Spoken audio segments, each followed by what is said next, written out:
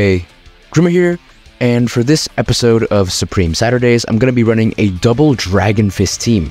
One from the Wrath of the Dragon movie and the other from Dragon Ball GT. Obviously, this team kinda sucks in the current meta, especially now with my PvP placement being a lot higher. I'm at risk of losing a lot, so I'm obviously bringing Super Saiyan 4 Gogeta in this kind of like Saiyan setup, I guess. That's probably the most accurate way to describe this. It's probably not the best setup for either of these characters, mainly because I don't have Super Saiyan 3 Goku's, not main equipment, sorry, unique equipment, which I think plays a pretty big part in the character's performance. So there's that. And on top of that, obviously Super Saiyan 4 Goku isn't the most meta character in the world, so he's going to be put at a pretty big disadvantage against the more meta characters in the current game, especially now with Super Saiyan 3 Gotenks being a featured character. But I guess we'll see how well this team can perform, and if we lose all 3 matches, then I guess that's really a testament to the quality and strengths of these characters in the current meta. I don't want to waste too much of your time, let's just jump into the first fight. Alright, first match actually seems really plausible up against a GT team with 2 Omega Shenrons and Super Saiyan 4 Gogeta. The main purpose of Super Saiyan 4 Goku on this team is probably going to be for the cover rescue, and I think that's gonna play a pretty big role, but that may actually get a bit hindered because nowadays cover null is just such a prominent thing and it's just almost always active, so it'll be hard to kind of play around it, but we can make it work, I think.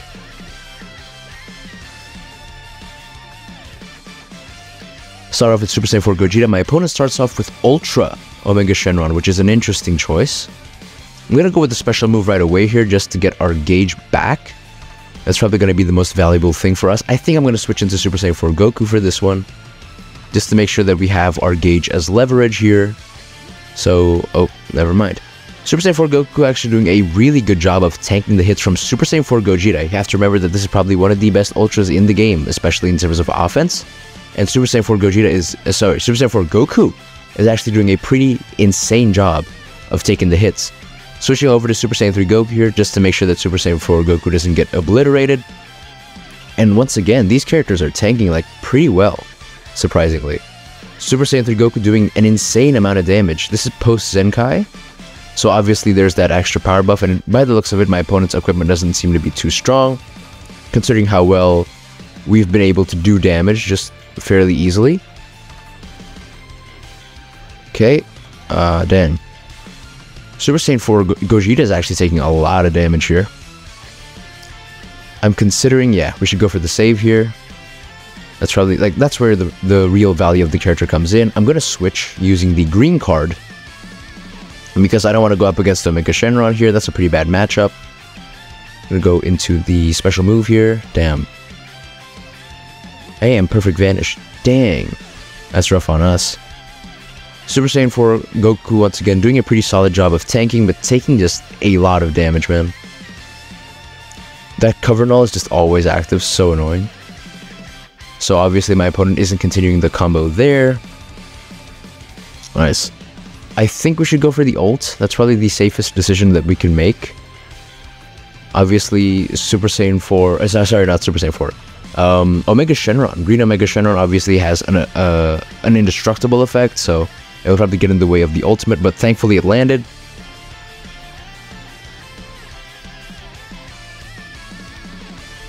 Awesome, we managed to get rid of Omega. Damn. That nullification is annoying, dude. Okay. Wow. No! That's so annoying. That's so annoying. Okay, no, we managed to save him in time. That's fine then. Because I feel like, because obviously he would have died from that. Super Saiyan 4 Goku would not have survived that. Let's be real here. Nice, get the PV. I think I'm just gonna go like with a regular combo here. Wait just for a moment. Ah, dang, he just swiped. I thought that was a, dang, I thought he just floated. It wasn't an actual swipe, it wasn't an actual step for a vanish, which is really annoying. And he goes for the rush as well. Okay, so we're at a pretty massive disadvantage here. I'm gonna go with a blast here. It's, I don't know, now that he's popped the green, it could be a blue actually. I'm hoping. Oh, let's go. That's solid. That's amazing. That's huge for us. Boom. I think I'm gonna go with Super Saiyan 3 Goku here, just to make sure that if he dies, at the very least, like we won't really miss out on much. Got it. Gonna go into Super Saiyan 3 Goku here. And I think I'm just gonna pop the counter. Ooh! You don't need to pop the counter. Okay, no, we do pop the counter. Never mind. I think the best play would be to just use the special move right off the bat. And we land it. Let's go. Let's see how much damage we do. Damn! Goku going insane. We could land the LF actually, now that I think about it. Never mind. That we got shut down quick. Okay, let's actually play it a bit more seriously here.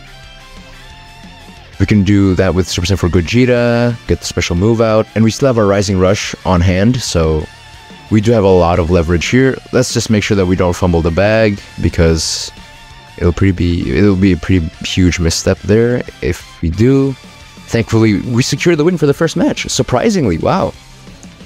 Definitely impressed with the overall performance of Super Saiyan 4 Gogeta there. Or not with Super Saiyan 4 Gogeta, with both of the Dragon Fist characters actually, so overall I'd say they did a pretty solid job, but I wish I saw more from from Super Saiyan 3 Goku, so hopefully we get to see more from him in the second match.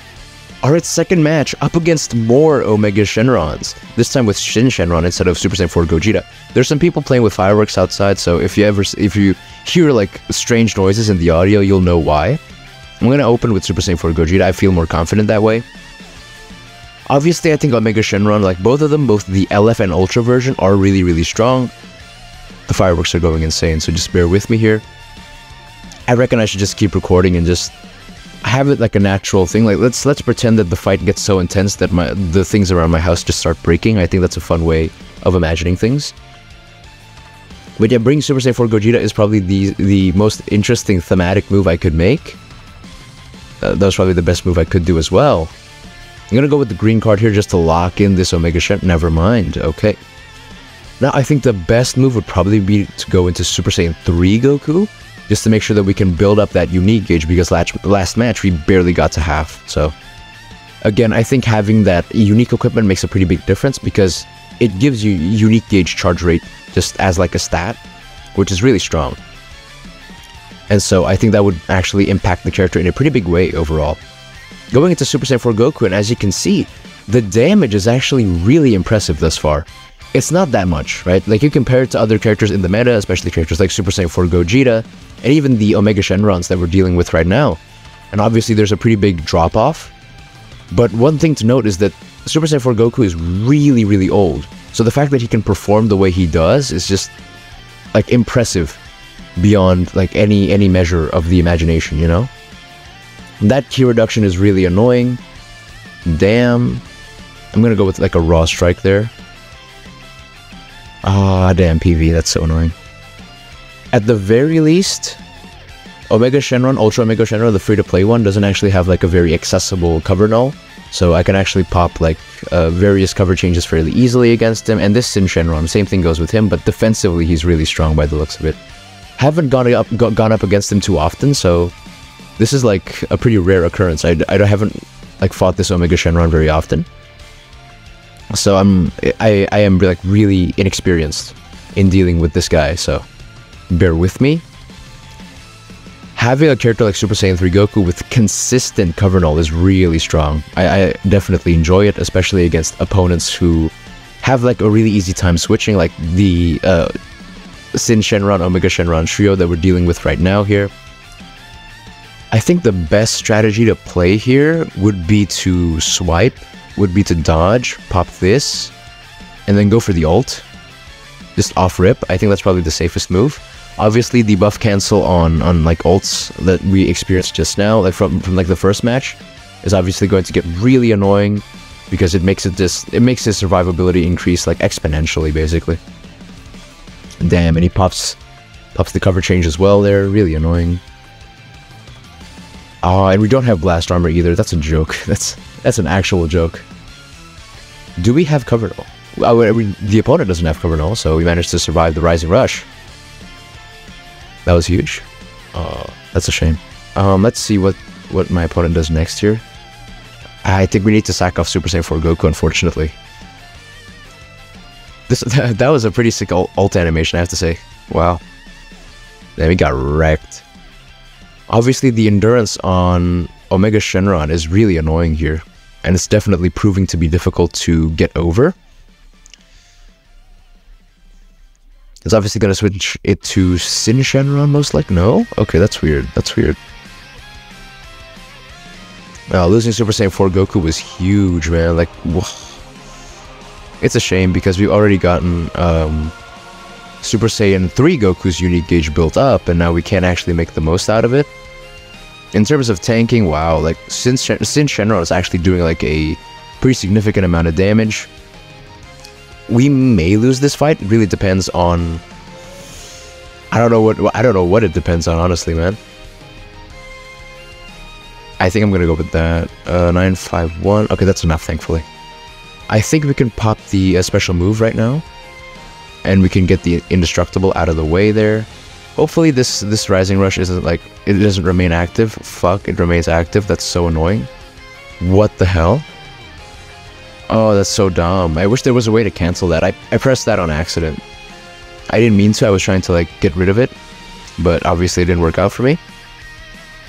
Maybe just to dodge in time there. I'm just gonna do that, yeah. Safest play there. I'm gonna go with the green there, just for the extra cards that'll give me Vanish when I pop the special move. Definitely planned there. It wasn't spontaneous at all. Damn, that was a solid counter step there. Ooh.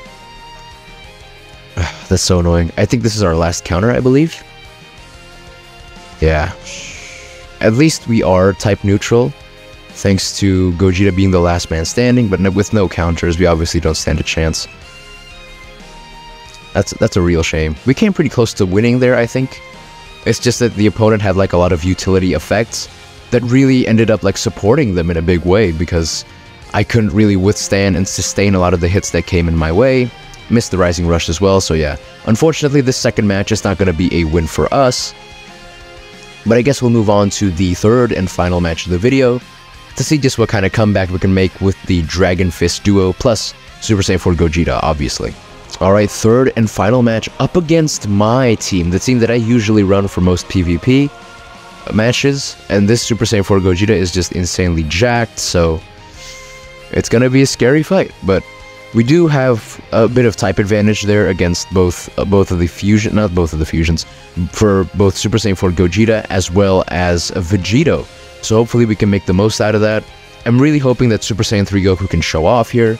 Also hoping that Super Saiyan 4 Goku doesn't get completely wiped off the board, because I think his utility can really provide for the team. My opponent opens with Super Saiyan 4 Gogeta, which is a bit annoying and makes things a lot scarier, but I do open with Super Saiyan 3 Goku, so have the type advantage, tanking a decent amount, but not by that much, I guess. It's average tanking, I suppose. I think I'm going to switch into Super Saiyan 3 Goku here. Hopefully my opponent doesn't drop the combo, yeah, so that we can actually pop the cover change there. And go with a Tap Blast just to bait out a Vanish, because that's really what I'm aiming for here. Obviously my opponent's going to rush Vegito by the looks of it. They're going to make sure that they get Vegito out as soon as possible, so that then they can fast track a Rising Rush to instant kill. That's obviously a really good strategy, especially against teams that are a lot more defensive. That's not really my team, in my personal opinion. I don't really think that my team is all that. Like, it's not that defensive. I'm going to pop the first counter here. Ooh, okay, I should have actually gone for a blast there. That was my mistake. My opponent goes for a special move. I'm going to get pissed. That was instinctive. That was my bad, too. Let's see. I wish this guy went for a strike, because we would have been able to pop the cover change again, which would have been really good. Unfortunately, that didn't happen, so that's a real shame. Hey, at least we have the counter at our full disposal here, and now we can actually pop the enemy's counter, which helps. I'm obviously going to wait here. I'm not going to... Mid-range strike? Ah, what the hell? I thought that was a mid-range. Did I not see that correctly? That was really annoying. I think my timing was off. Oh, do we lose Super Saiyan 4 Goku again? Oh, yeah, we do. Yeah, we do. I don't think... Oh, wow, he actually dies from the... Wow, he dies from the type neutral strike, not the ultimate. That's a shame. That's actually really embarrassing, wow. Gonna go for the blast here just to make sure that we pop the counter a second time. Hopefully we can exhaust these counters in time for us to get rid of both of the fusions as well. I want to make sure that I don't fully exhaust my resources here. Thankfully we don't get hit by the ultimate there. Huge lifesaver. Hopefully this ultimate can land and get rid of someone. It's gonna, I hope this actually kills Gogeta, because the Gogeta Blue, I mean, because this is a type neutral ultimate here. Obviously my opponent still has Super Vegeta, so a Rising Rush would be absolutely detrimental. I'm gonna go for the rush here. Go for the strike right away. There we go, so that we can instant punish. Go for this. Cover change nullified there, thank god. Do we pop the counter? I think we should. Just to get rid of it. Because I do have faith in Super Saiyan 4 Gogeta being the last man standing. But I don't really have like any faith in Super Saiyan 3 Goku being the last man standing. I definitely think he needs to work with Super Saiyan 4 Gogeta if we're ever going to see anything come out of him. At least we popped all 3 counters, so it'll be easier for us to do like punishes and what have you. And basically the Super Saiyan 4 Gogeta that my opponent has loses a large portion of the utility that he once did have. So that helps. See what happens here. Okay, so we land the blast, but we have no cards to follow it up with, which is really annoying. We over-tapped, that's really annoying as well. Let's see if we can... Oh, look at the lag here, that's embarrassing. My opponent's probably going to go for the rush, so I do think that we're losing Super Saiyan 3 Goku, which is a shame because we haven't actually popped the ultimate with him just yet. But yeah, this obviously kind of sucks. I mean, for now, Super Vegito is type neutral. Oh wow, this connection is annoying. Don't you just hate it when this happens? I mean, hopefully my opponent actually disconnects. Like that's like the best case scenario to come out of this. That's the thing that I'm really hoping for, is to just like, for my opponent to just not continue fighting. Because that's the best bet that we have of winning this fight. Obviously not the best thing to put all of your marbles on, but hey, that's the only hope we really have here. We still have a counter with Super Saiyan 4 Gogeta, so that helps, but the tables are obviously not stacked in our favor here. The tables in our favor? No, the cards aren't exactly stacked in our favor. So hopefully we can make the most of it. We're doing pretty well thus far, but my opponent pops the special cover change into the special move, obviously. Will this kill Oh wow, this actually kills Gogeta. That was a mistake. That was a huge mistake. I wasn't expecting it to kill, honestly. Come on, there we go, there we go. That's huge, that's huge. That actually saved us a lot of trouble. This ult should kill one of them, at least, and we get a Super Vegito out of the way there. So this fight's getting really, really close. I can only hope and pray. I can only hope and pray. Does this kill? I don't think it does. No way! What? What? Wait, that's actually kind of crazy. That was insane. Yo, that was sick. What a way to end the video. Hey, last match against Super Saiyan 4 Gogeta. Super Saiyan 3 Goku actually comes in clutch. We need to drop him a message. Let's see if we can find a Super Saiyan 3 Goku message. I don't know if one exists. That was fun. See ya. That was amazing. And like far beyond my initial expectation. Wow, that's insane. So yeah, overall I'd say Super Saiyan 4 Gogeta really carried the team here. But in terms of general performance, I think Super Saiyan 3 Goku did an insane job, and hey, I really underestimated him in this video. I said that, oh, you know, there's no way this guy's gonna be the last man standing, he doesn't stand a chance. Boom, kills Super Saiyan 4 Gogeta like that. Manages to completely, well, I wouldn't say completely, but I guess really secure the victory for us there in the last match there. And unfortunately, I don't think Super Saiyan 4 Goku really got to show off his stuff, even though his cover rescue did help bolster a bit of the damage that was incoming. But it really didn't play the kind of role that I was hoping for. But dang, this team did way better than I thought it would. I thought we would have like back-to-back losses, but dang, they really outdone themselves with this one. I think I did a pretty good job playing, and Obviously, if I played better, I may have actually been able to win that second match as well, or win the first and third match with a bit more style, I guess. But yeah, let me know your thoughts in the comment section down below. Did you enjoy this video? If you did, make sure to leave a like, and if you didn't, make sure to leave a dislike. Leave all of your thoughts in the comment section down below, like I said just now. Any kind of criticisms or any additional points that you'd like to bring up about these characters, feel free to do so. I'm more than happy to respond. Also, make sure to subscribe for, when I do drop a video, just to make sure that you're notified. And yeah, I think that's going to do it for this video. Bye. Thanks for watching.